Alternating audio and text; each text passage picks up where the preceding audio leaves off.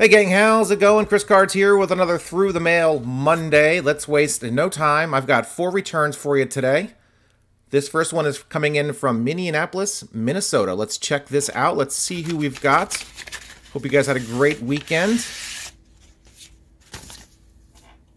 It's already the middle of January. Can you believe it? Time flies. All right, Dick Stigman. There's a 62 Topps Tribe Hill Trio card with Jim Perry and Barry Latham. And his other 62 regular Topps card, he looks super high. But I do not have that card. I have 2 of these 62 Topps Tribe Hill Trio cards. Those 2 are actually sent off to Jim Perry. Barry Latham died in 2019, I believe, so can't get him, unfortunately. There's Dick Stigman once again. Trophy card for the collection. You guys know I'm trying to get as many of those trophy/cup cards signed as possible. Man, they look sweet. I gotta get his 59 Sporting News card as well. Those are awesome looking cards, so I'm trying to find one of those on eBay right now. And there you have it, guys. Dick Stigman, 3 of 3. Played for 7 years, mostly with the Indians and the Twins and the Red Sox. This one hails from Santa Ana, California. Let's see who we've got in our second return of the day.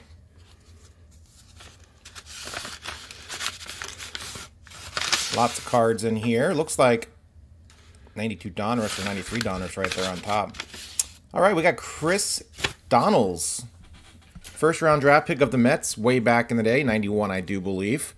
Signed very nicely. There's his 92 Topps card.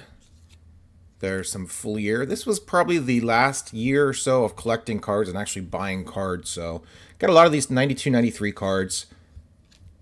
He went to the Marlins in the inaugural draft for the Florida Marlins.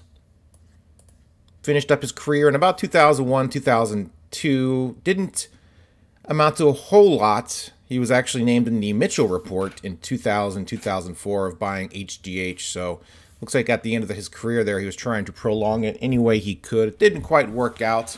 That's okay. I forgive you, Chris. Thank you for the signed Met cards. This return comes from St. Petersburg, Florida.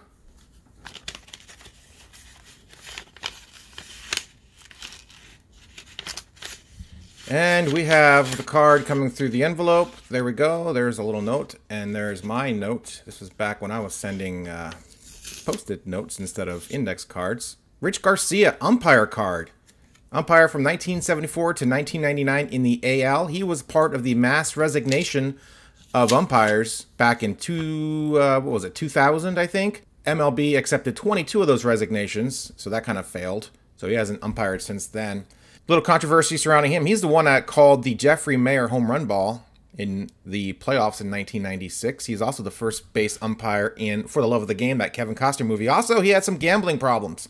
Had some problems paying off his gambling debt. Made a bunch of questionable calls as he was an MLB umpire consultant in the late 2000s and was subsequently fired. So, sorry to bring up the dirt, Rich Garcia, but I have to keep these umpire returns interesting for the audience. So there's some things to think about. Here we go, guys. Last one from Carroll Stream, Illinois. 4th return of the day, and this will be the one and only 2005 Hall of Famer, Ryne Sandberg, who I've gotten before. Now he is $5 a card/signature. There's his 83 Fleer rookie card, and there's 2001 Greats of the Game. 2 awesome cards. His signature varies. It looks like this. This is probably the best I've seen it in a while. Sometimes it's super compact. Sometimes it's spread out nicely. This is spread out fairly good for him. So he's an awesome signer for $5 a card for Hall of Famer. I think that's a great deal. I think I got that Fleer rookie card out of a Rookie Explosion box, but I don't remember. I know I got a Gwynn out of a Rookie Explosion box. I'm not sure if I got a Sandberg or not. Maybe I did. In fact, I think I did. I think my Rookie Card Explosion box 8, I pulled that Sandberg in the woods.